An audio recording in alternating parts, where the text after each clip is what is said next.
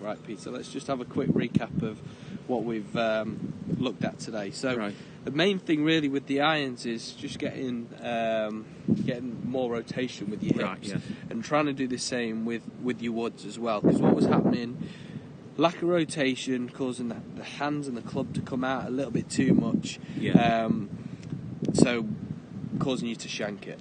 Okay, we want to get a bit more rotation in there to help with the strike, get a little bit more distance. So we did a couple of, let me just show you, take this back, you'll be able to see this a little bit clearer. So a couple of drills, first of all just getting into your setup and then just feeling as if those hips are rotating a little bit more.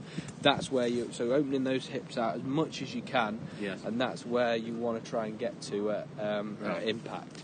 The other one, we had the stick going through your belt loops, then the one behind you trying to hit that as you're coming down, just to get those hips firing a little bit more, rotating a little bit more, and then the other one was the Gary player drill. So taking a step forward helps with weight transfer and also rotating through as well.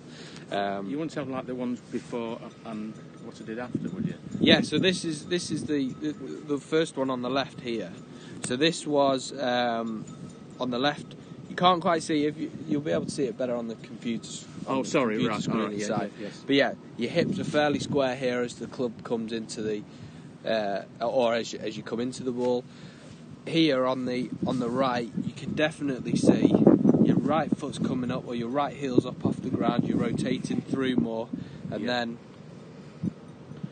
should be coming up onto the toes of your right foot. Come through there more. Let's see on this one.